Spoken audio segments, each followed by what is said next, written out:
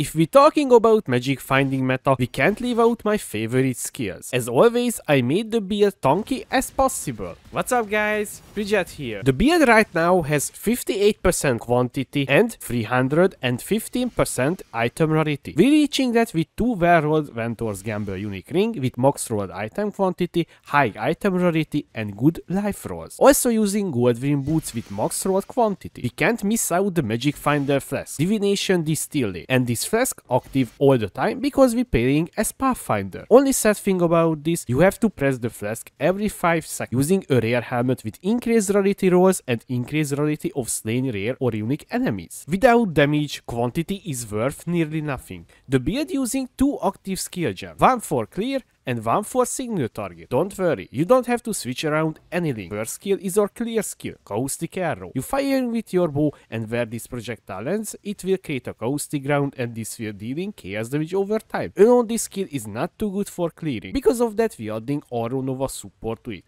With this combination our clear will be much faster. Our signal target skill is Toxic Ring. Firing a projectile with your bow and where it lands, you create a spark pad and this will start dealing chaos damage over time in area and they can overlap with each other. You need reach a certain increased area threshold to get out the maximum overlap. The magic number is 39%. At this point all of your pods will over. Even with magic finder setup we can reach this for better signal target damage. We're reaching this using the bow mastery on the 3, that's 20%, Caustic with towering threat and the simple Glovecraft. With all of this we have 39% increased area threshold. Our biggest and best multiplier is coming from a secondary source. We will inflict Wither on the monsters, which is 90% chaos damage taken increased by default. Also we get an ascendancy node that will increase the Wither effect and also give us chance to inflict Wither. Because the on hit doesn't have good uptime, we need to use Withering step. This will instantly add 8 stacks Wither on the target. That will ramp up our damage while the Toxic Rain is also applying more stacks. In path of building, I take the frenzy charges because we're using a charm with frenzy on hit. This will up most of the time when you hit many enemies at once. The best thing about this whole setup, we can control our damage. So we can do a little damage to the spire and it can start spit out monsters. This is when our many defensive layers came in. Because we're playing as Pathfinder, we can't let out the biggest damage reduction from the build. We're converting almost all of the physical damage taken to elemental damage. We have 83%. Using Lightning Cooler, that's alone 50%. A unique flask, namely Taste of Hate with maximum rolls, that's 21%. Because we have increased flask effect node allocated on the tree, also using Purity of Elements, so we can use a Watcher Eye with fizz damage taken as lighting. As always, we take reuse damage from elemental damage because we're using all the elemental damage reduction flask. You already noticed our life and flask bouncing up and down. Sometimes looks like we just take very little damage, but there is many monsters around us. We're watching a PowerPoint presentation. Well, there is a few reasons for this. We're using 2 flasks with gain free charge when you get a hit.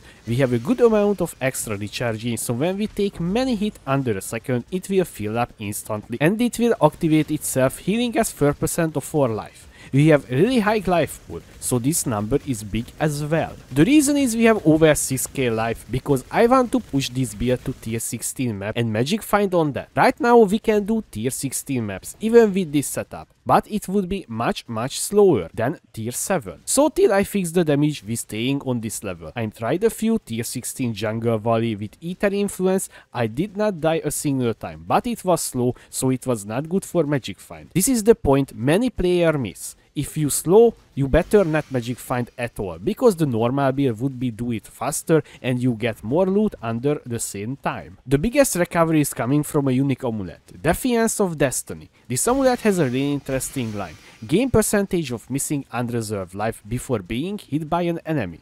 This is especially strong in encounters where you are sustaining a lot of small hits, like Abyss where many monsters hitting you at the same time. We only can die to one shots, but because we have enough damage reduction in the build in a tier 7 map, I can't think any mod combination that could one shot us. Even on tier 16 map, I did not have any problem. Only one danger for this build, and that's the Flask Siphoner monster. Not because we only kept with the flasks, I fixed that, so we not have to worry about the resistance from the flask. The problem, they will disable your magic finder flask, so it would be bad kill all the empowered monsters without your flasks. With the flask heal and the amulet recovery, maybe this is overkill for recovery, but hey, I don't like to use the 6 portal defensive layer in my build. I saw many magic finder die to Soul Eater monsters. Well, you will not with this build. If you do enjoy maps with tons of wisp, you need crit immunity because the monsters could do big crits. In this build we can be crit immune easily because we just upgraded the Pantheon for it and you're done. Also worth to mention, you need stun immunity as well, otherwise you could get stun lag or just would be annoying to mob. We have stun immunity with a Flask craft and we take Hurt of Oak and a Little of Life node with stun avoidance. So we have 100% stun avoidance chance. If we want to compare this build to Pantheon's brand, I will go with this, because I really enjoyed the Vine Screen OF from Caustic.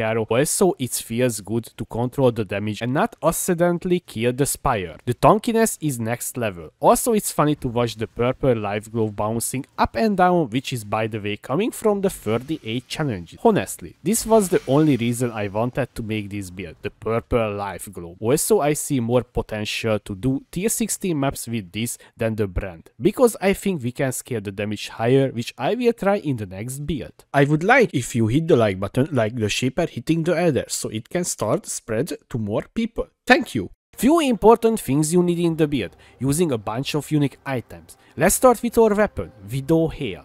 This will increase the keyword bonuses because we're using a very good keyword. This will make the bow almost better than a crafted bow. Our main source of damage reduction, Lightning Oil, this will give us a huge physical damage reduction. 2 Venters gamble with good quantity and item rarity roll, and try to aim high life. You can pay extra for this because you will make back the investment. The boots, Gold Rim with high quantity. Defiance of Destiny unique amulet. Without this we would not able to tank everything in a map. Or Annoyment is Acrimony. Using a few rare as well. The most important piece is the helmet. Pure energy shield base because we're using Eldritch battery. I bought a fractured one with item rarity, spammed life essence till I hit another item rarity, then craft increased rarity of items dropped by slaying rare or unique enemies. The keyword is also important. You need life, chaos and regular damage over time multiplier, damage with bows because we're using Widow Hail unique bow. Gloves, attack speed, big life, chaos resistance and crafted increased area for toxic rain. Stygian Vice base with strength, life,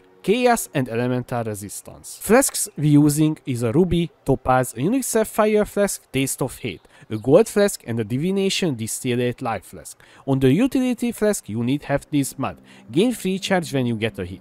Submods reduce mana cost of skills and chance to being stunned. On the gold flask, increased effect and craft item rarity. While you exploring the forest, switch to Quicksilver so you will finish faster. Then when you porting back, switch back the flask to gold flask. Pantheons we're using is the following: Soul of Lunaris, and you need to upgrade this. Chance to avoid projectiles and reduce elemental damage taken if you hit being recently. This will up all the time. Or if you do in maps with high critical chance mods, you can switch to Soul of Solaris and upgrade it. Take no extra damage from critical strikes if you have taken a critical strike recently.